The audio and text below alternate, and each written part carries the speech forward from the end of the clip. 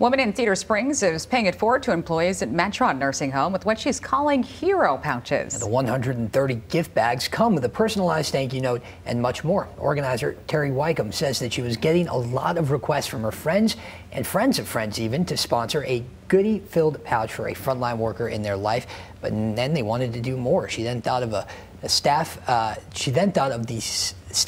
at Metron Nursing Home nearby, and after getting all 130 hero pouches sponsored, she got to filling them.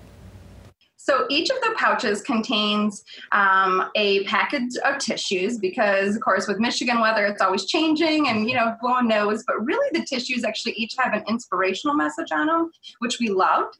And then there is a granola bar because, of course, they're probably going and barely get to stop to have a snack or a lunch. So that's a quick, bite that they can have.